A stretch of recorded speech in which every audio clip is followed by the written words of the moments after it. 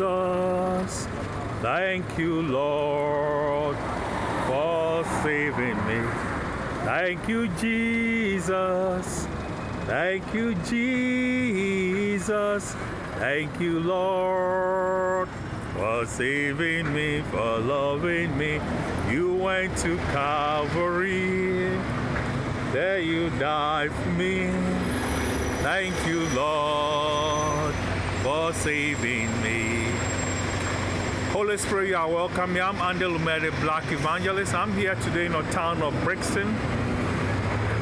Come and save your people, heal the sick, cast out devils, open the eye of the blind, let the deaf hear, let the lame walk, and may the curse of God be on the parasite, prostitute, British women who bring their bastard children to disrupt my meeting. In Jesus' name I pray, amen. Today we're going to be reading, get up, back off, excuse, back off, you bastard.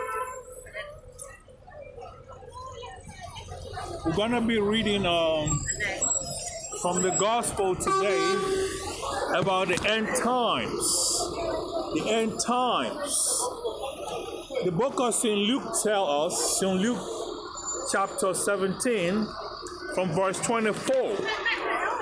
Luke 17:24 declares, as the lightning that lighting out of the part under heaven, as the lightning that lighting out of the part under heaven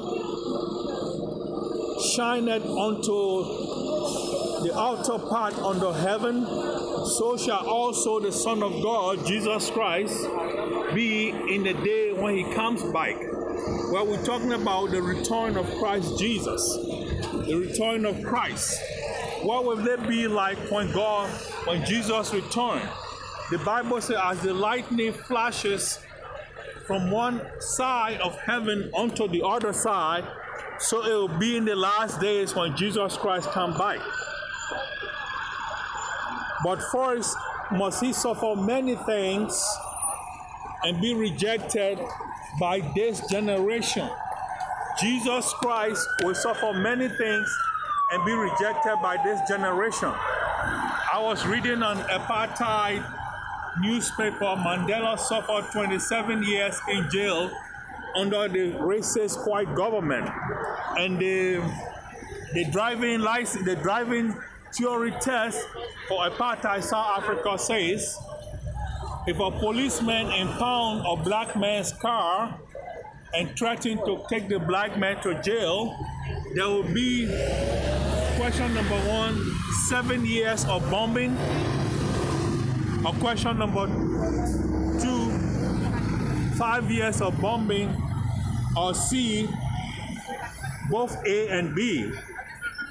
In apartheid South Africa, if a white policeman impound the car of a black man, you have to choose one of the answers. The first answer is A, there will be 7 years of bombing in